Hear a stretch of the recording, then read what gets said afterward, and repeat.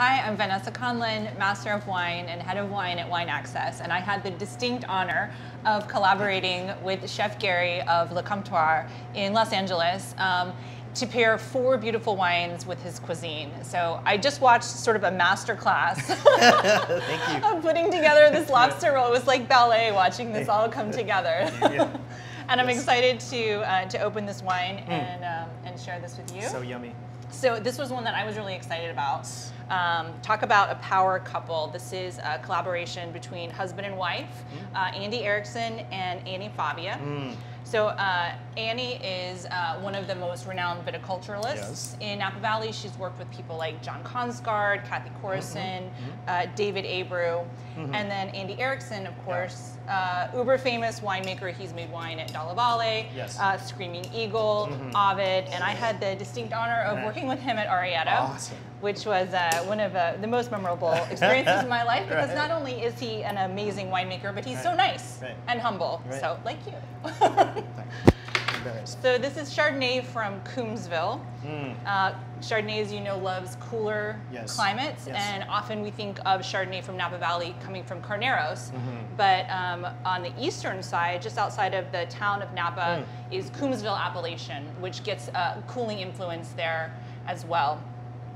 So Carbone is named for the property. So Annie and Andy bought this old farmhouse, and the original owner was named Anton Carbone. And they found these little pieces of paper and scraps of letters in the house, completely restored it, and they live above the winery. I think it might be the smallest winery in all of Napa Valley. I visited that 21 years ago. Amazing. Yes. Well, yeah, as a young cook. Thank you. Cheers. Cheers, cheers. Thank you.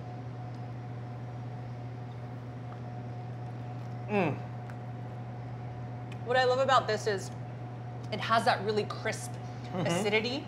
Yes. It has richness, but it doesn't have that overly heavy, buttery feel. It's actually the same style of the Chardonnay that won the 1976 Judgment of Paris, which was not this wine. This was the Chateau Montelena, but it's made in a similar fashion where it's blocked malolactic fermentation, so you keep that real freshness, but then you still get some richness and breadth from being in barrel. So tell us though, in terms of pairing, what made you decide on the lobster roll with this pairing?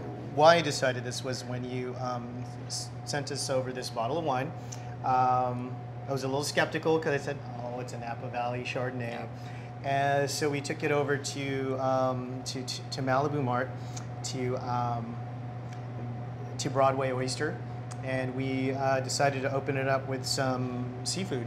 And lobster roll. We ordered lobster rolls. We ordered some oysters, and we ordered some fried fish, and all the fixins. And this it sang. It went right through as far as the acidity. I thought that but it still carried its own, because a lot of times when I like to pair wines, the wines and the food kind of get meshed and intertwined because they're complementary, contrasting flavor profiles. This was distinct, so I smelled it and I go, "Wow, it smells delicious." And then the acidity, which I hate to say bracing because then that becomes off-putting, but there was just this savory kind of acidity that made it almost like putting lemon juice on seafood. So it just made it perfect, and to know where it comes from, and to know that this part of the country and this small little pocket of this hollowed ground can make something like this it shocked me. It's so delicious. It's delicious on its own, and it's delicious with the food.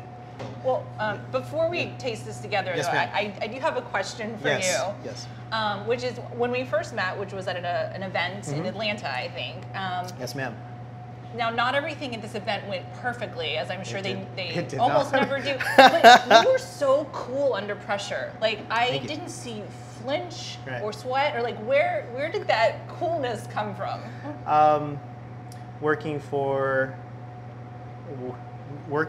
the masters, like Chef Keller, and then working for Chef Joachim, and being put under a huge amount of stress, that knowing that you're just not cooking for yourself, you're cooking for these gentlemen, and that their reputation is on the line because yeah. of you. So the only way that you can survive that kind of pressure is to learn how to kind of embrace it. And there's no true formula. That's the only way I was able to do it. And I think to spend your time and energy complaining about it, you could use that to make things positive. And when we were cooking at the Atlanta event, you knew there was no kitchen to be had. So we were cooking in what they call holding boxes, where they usually put plates to keep them warm. So we were cooking out of things like that. We were cooking over plate warmers. But when you cook as long as I have, it's about mastering the transfer of heat. So whatever heat source it is, whether it's coming from a $100,000 Aga stove or it's coming from a catering tote, transfer of heat's the same thing. So just understanding that enabled us to do it. So long story short, thank you. Well, I appreciate it. Obviously memorable. Thank you. I appreciate that. So let's see. Would you like to have? Would you like to have a try? Absolutely. Okay. So I'm going to cut.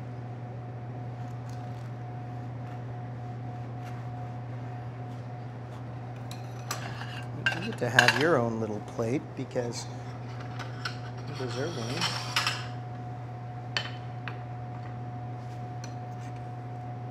Thank you, Chef. You're welcome. That's so pretty. And this is a generous amount too as well. And then just kind of... I'm going to do wine by wine. Yes. Okay. Ooh, gosh, I just love that. All right, So I'm just going to go for it. Yes, indeed.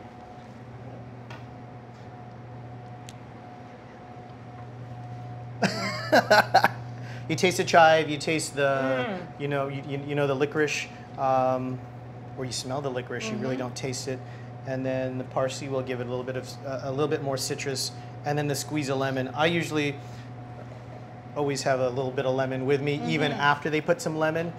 So I like to squeeze just a little bit more, just as our mature taste buds. As our taste buds mature, we require just a little bit more acid, just like everything else. I think that's with experience. And you know what I love is, yes, ma'am. Because I tasted the wine, tasted a bite, went back to the wine, and actually brought out this whole other sort of base note in the wine where it was very high-toned and bright and delicious and vibrant, but it brought out this kind of savory, a little bit like earthy richness to the wine as well. Right. But it still stayed, I know it's complementary, and it's almost like I said, like squeezing lemon onto a dish to brighten it up. It does brighten it up, but it still holds true that what this wine is almost a co-star. So it's here and here, and it's very distinctive. I love it. Well, awesome pairing. Awesome pairing. Cheers. Thank you.